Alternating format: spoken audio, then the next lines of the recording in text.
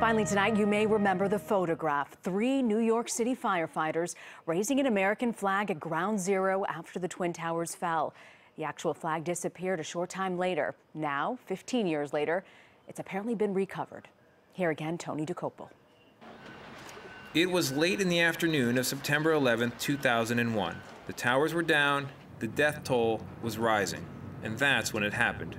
3 firefighters on a smoldering pile of rubble hoisted a pristine American flag taken from a yacht nearby.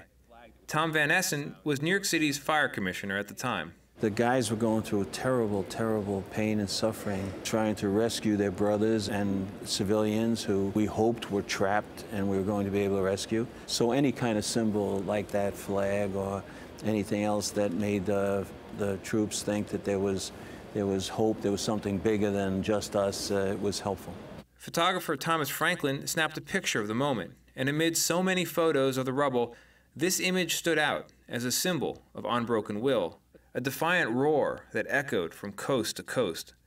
The flag itself became famous, flying over Yankee Stadium, the USS Roosevelt, and New York City Hall. But there was a problem.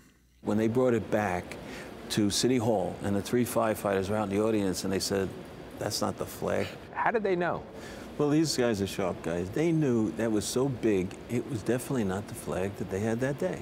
In November of 2014, 13 years and 3,000 miles away, the missing flag resurfaced, just as mysteriously as it once disappeared.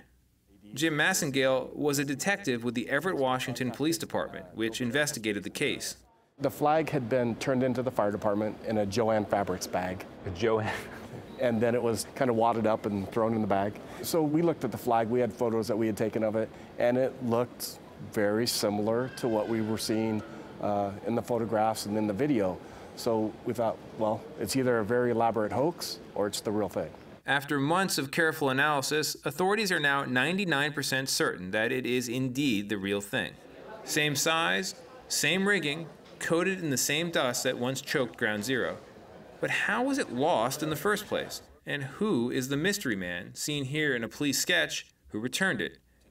Joe Daniels is president of the National September 11th Memorial and Museum. I think that it's such an incredible story. We want to know all the details, try to actually trace it back throughout the years. So that's something that we'll be working on. But right now we're just so thrilled that this is the actual flag that's going to be here forever for people to see.